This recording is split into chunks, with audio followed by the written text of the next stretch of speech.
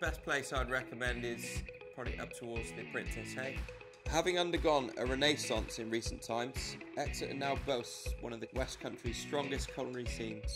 Part of the brave new world is Comptoir Libanais, a Lebanese canteen and cafe that offers favourites like tagines, Lebanese-style pizzas, and a meze selection platter perfect for sharing, and is less than a mile from our St David's Hotel. Down near the River Exe, you'll find the Waterfront, a popular bar and restaurant with one of the best ranges of real ales in the city. Some of the city's best restaurants can be found in Topsham at the mouth of the River Exe. Top of the list is the Salutation Inn, which dates back to 1720. The food is exceptional.